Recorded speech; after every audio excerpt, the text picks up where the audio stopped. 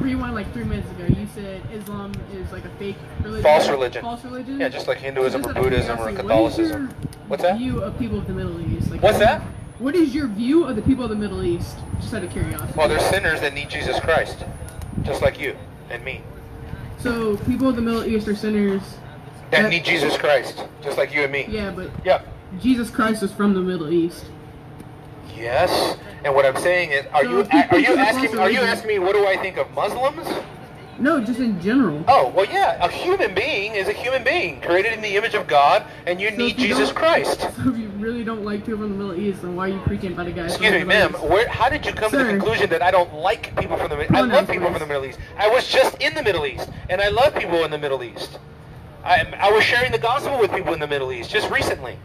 To try to change their views. Of course, ma'am. Sir. No, I don't play that game. You got a false religion yourself. Sorry. There's quotes in the Bible that you yourself... I don't live in alternate universes, ma'am. Sir. Yeah, well, that's the difference between you and I. Pronouns. If I want to identify as a rabbit, are you going to call me Bugs Bunny? No, I mean, I'm I sorry. will call you rabbit. Yeah, exactly. Yeah, no, this is the problem with moral relativism. You're looking at it right here. When somebody is a moral relativist, there is no degree to the moral anarchy and the depravity to which society will descend. For example, she wants to identify as a he. Well, what stops a person from saying, well, I want to identify as a child? Oh, wait a minute. That's already being done. There are male adults and female adults that want to identify as an age other than their age. I mean, just in the news recently, there was a white lady trying to identify as a black woman.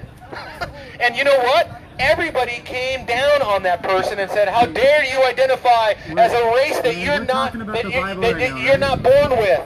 Hey, we're talking about the Bible right now, okay? Okay, what's your point? We're not talking about this. You want us to ask questions about the Bible. All right, let's not go there. She did ask me something about the Bible in terms of what's my view of Middle Eastern people, and I gave it to her. But when she insists that I call her a he, I will not live in an alternate universe. Sorry. That's not alternate universe. You're in the same universe as I. So how's my gender any different than your beliefs? Rebellion. My beliefs is the same as yours. The way that you choose to interpret anthropology, it shows you're rebelling against God. God made me. God chose to give me my God identity. made you in His image so that you would glorify Him by obeying His word. That's insulting. That's rude. You want people to come I out know here that and you listen would to you, think but you that interrupt because people. you're not a Christian. I am a Christian. You can't be a Christian and deviate or pervert God's design for men and women. I don't remember God saying that people cannot be different genders. Yeah, absolutely. It tells us that, matter of fact... He said man and woman. If I right. classify as a man, I am still a man or a woman. Yeah. He didn't say you can't be something different. No, God wants you to... God gave us the chance. The Bible says He wants us to dwell in truth. That love the truth is love. Love is loving the truth. Love and is if you want to live in a world of make-believe, that's your fault. Love is love. Love Bible, is not classified but you're male or under female God's condemnation to procreate.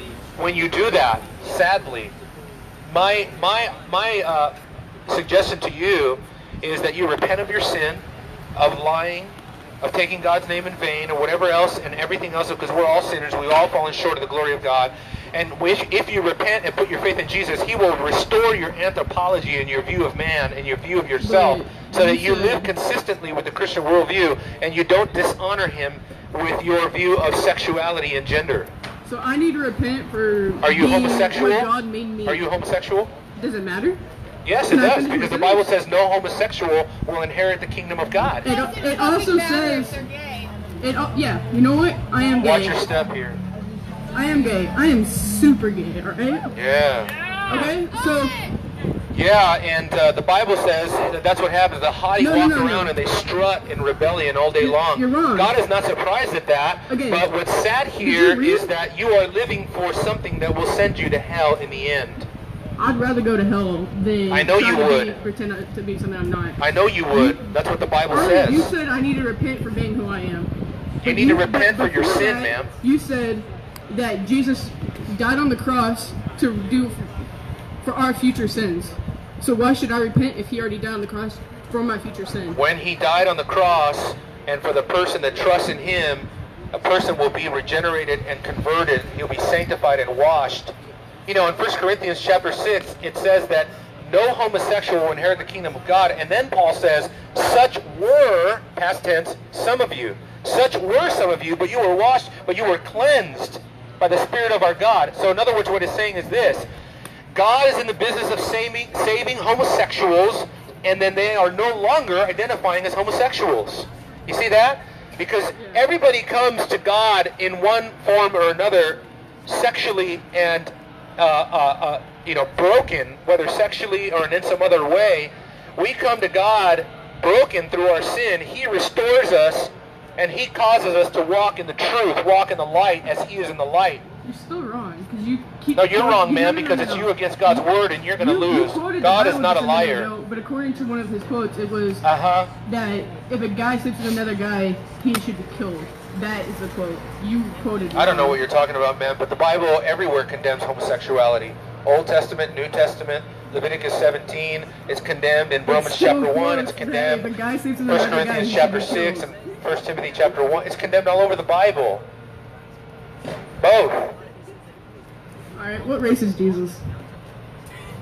What race is he? He was Jewish. Yeah, he was Jewish, and he came to save all races. Praise the Lord, hallelujah to the Lamb. He came to redeem and to save all races of man, because it says that he redeems people out of every tribe, tongue, and nation.